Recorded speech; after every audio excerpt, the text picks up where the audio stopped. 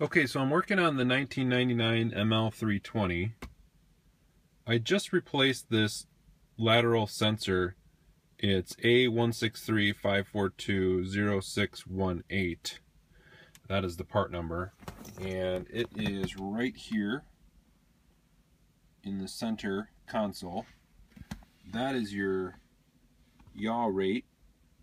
Let me turn it around so you can read the number. It's an A163542140. And let me just kind of give an overview here.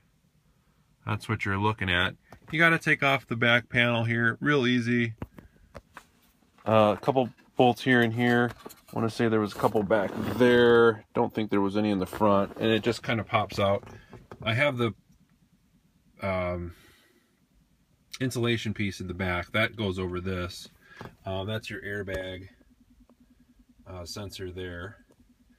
Of course, you have your window switch here, and you can unplug all that to get it out of the way. I just had to hook it up because I was working out here in the hot weather and it was hot and I wanted to roll the windows down, but that's what it looks like if you don't know. Very simple. One other thing I wanted to point out too, maybe I'll do a separate video on it because that will probably help some people with their window switches. But anyways, got to put all that stuff back together. I just took off that vent to make it easier to get to everything. You don't have to take it off. That comes apart as well. I'll make a video on putting some of the stuff back together so it's easy to understand to take it apart. But anyways, when you start the car,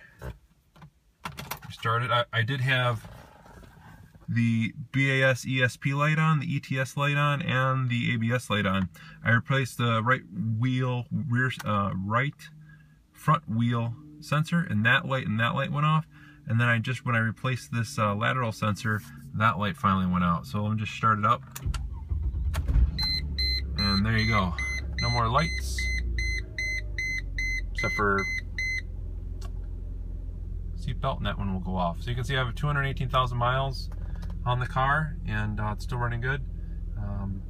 If you have any questions, please feel free to email me or post a comment. And don't forget to subscribe and like.